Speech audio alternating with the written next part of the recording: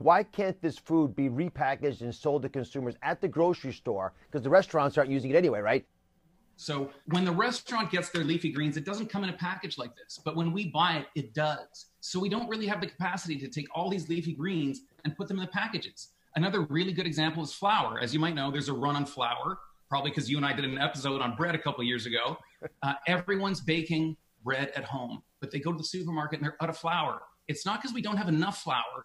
It's because we don't have the capacity to get the flour in those little 2 or 4 pound sacks.